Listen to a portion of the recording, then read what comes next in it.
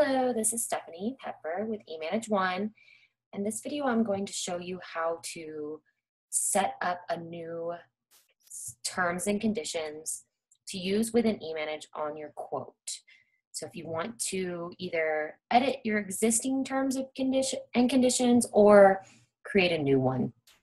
So I'm going to be using an existing set of terms and conditions for a customer and basically reworking it.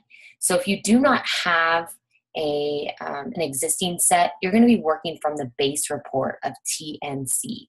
So what I mean by that is you're going to open up Telerik. So within eManage, you can go to Tools, Custom Reports, Open Telerik Report Designer, and that will open up the Telerik Report Designer. From there, you can just go File, Open. I'm going to navigate to my computer and then my reports. So if you're not sure how to get to the reports, it is hosted within your eManage One folder.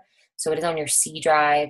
So you can just hit that % app data % in your file path up here. It'll take you straight to this location. And then you can double click on reports. And this is where all the reports are held. So if you're just starting from a brand new, if you're just setting up a brand new terms and conditions, you could just hit T on your keyboard and you can start from this template.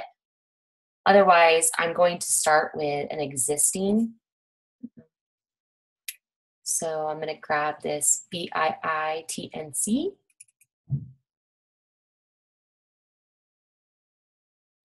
It will open up the existing report. And then you can basically just rewrite it. I am going to be pulling some data from Word. I tend to have some issues with formatting the way I want it to in Telerik. So copying and pasting from Word is a bit tricky. So what I typically like to do is just copy and paste it into a notepad and then copy and paste from there into here. So I'm just opening up my report here. And I'm going to grab all of this. I don't need the signature because the signature is already on the existing report. So I'm just grabbing all of the terms. I'm going to Control C. That lets me do it without enabling editing. Open up a notepad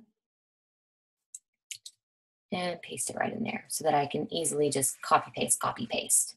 So I'm going to do a little split screen here. And so I'm just going to be replacing some of these terms. So I'm just going to copy all of this. Actually, I'm going to cut it so I know that I did it. And then I'm just going to paste it right in here. So I'm just double clicking right within here.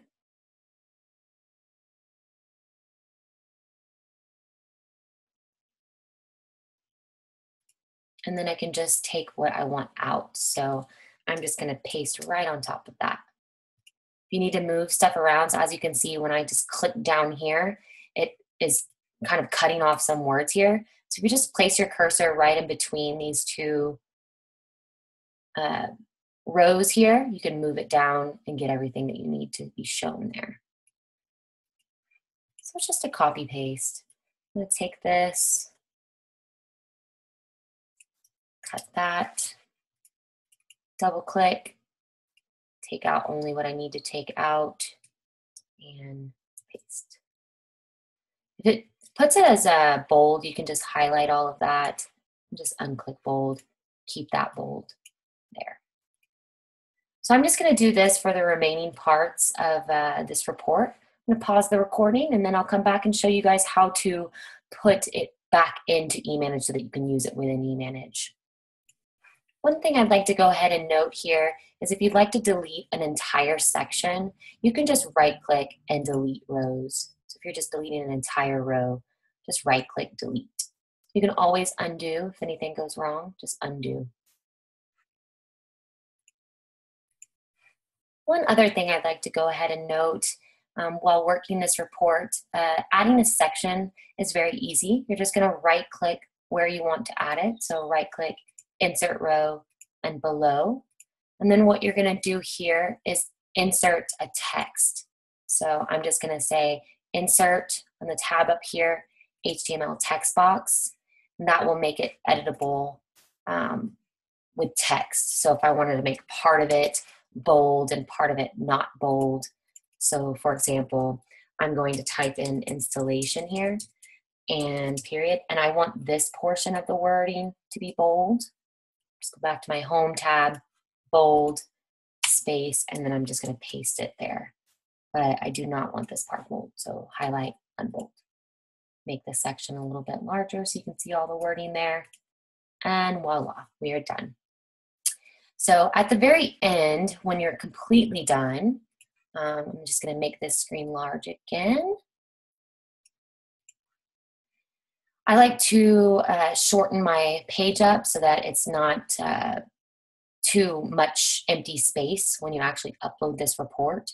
So I'm just grabbing the entire thing by clicking in this blank space and just dragging up.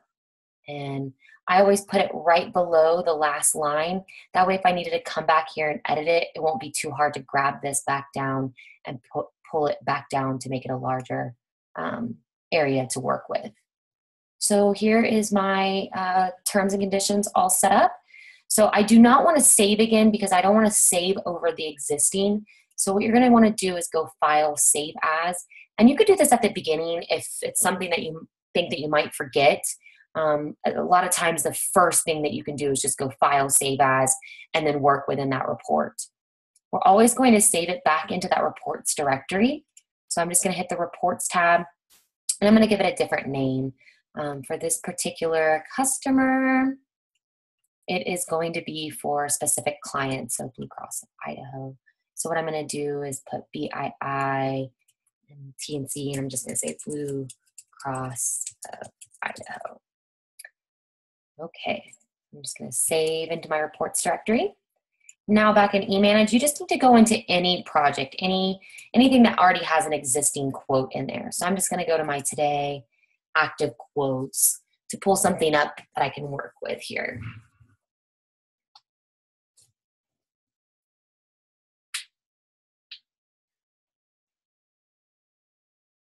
All right, so I'm just going to do it within this one. So I'm just going to right click on my quote and go modules straight to the bill of materials.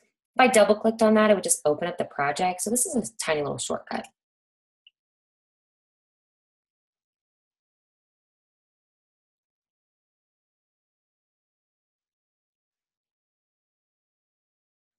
Apologize for the speed today. Promise it's not the software, definitely my internet. So I'm going to flip over to the quotes tab and just double click on my quote to get to all those different quote options that you have. And I'm basically just going to upload it into your database.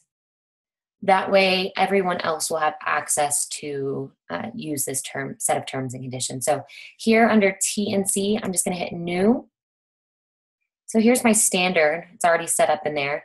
So I'm just going to give it a new name here. So I'm going to say Blue Cross of Idaho T terms and conditions. Okay. And then I'm going to browse for it. So same spot where I saved it. It's going to be in your reports directory. Shortcut to get to that, if it doesn't take you directly there like it did when I was in my Telerik Report Designer, you can just click right up here and just say %appdata, APPDATA, %sign again, and enter. And it'll take me straight to my eManage 1 folder. Then I can go into reports and go find BII there. So double click. I'm just going to give it the same exact description as my name there. And save. So now what will happen is anyone who wants to have access to this report, all they have to do is go to Tools, Custom Reports, download custom reports to my computer. By doing that, now anyone can come over here, hit the drop down, choose Blue Cross of Idaho, save and print. Do you want to set the expiration date 30 days from now? No, I do not. Don't really mess with anything that's already in here. Run report.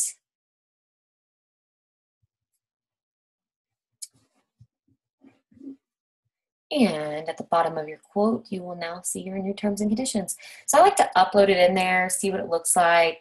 And then if I need to make any changes, I still have it open.